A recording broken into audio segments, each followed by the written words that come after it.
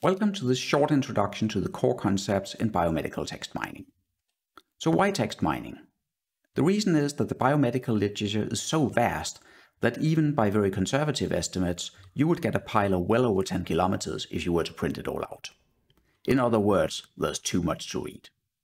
For that reason, whether we like it or not, we need to get a computer to help us find papers, find things in papers, pull out information, and ultimately turn the literature into databases that we can use instead. The first task is what is known as information retrieval, that is, to find texts of relevance. The most common approach to that is called ad hoc retrieval, and that is in fact what you do every time you go to PubMed and type in a query. What happens behind the scenes is that PubMed has a very large document collection which has been indexed so that it can quickly find all the papers that match whichever query you type in. However, that's just one approach to information retrieval. Another common approach is document similarity, and that's what's used by recommendation engines. The idea is that you take each document and you turn it into a term vector where each dimension in the vector corresponds to a different word in the document. You then use a weighting scheme to place more emphasis on the words that are more important, and calculate vector similarity, thereby quantifying the similarity of documents and ultimately ranking documents in terms of which are most similar to your documents of interest. Once you've found your documents, the next task is named entity recognition. That is to find names in text. Unsurprisingly, the key ingredient to doing a good job at this is to have a good dictionary of the names you want to recognize. If you're working in biomedicine, that would be things like genes and proteins or diseases. You need to not just have a long list of names, you also need to know what they mean and thereby know which names are synonyms. So you need to know that cyclin-dependent kinase is the same as CDK1.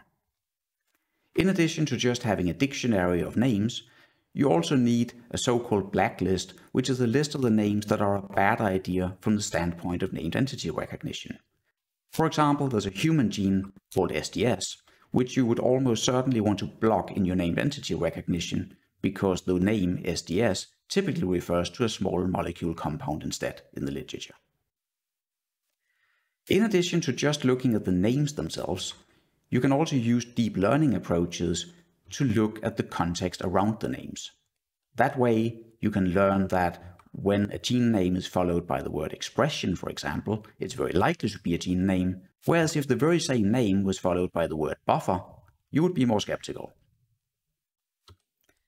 The way you do this in practice is that you train classifiers to predict the type of entity in the middle of a text based on the words around the entity, but not the name itself.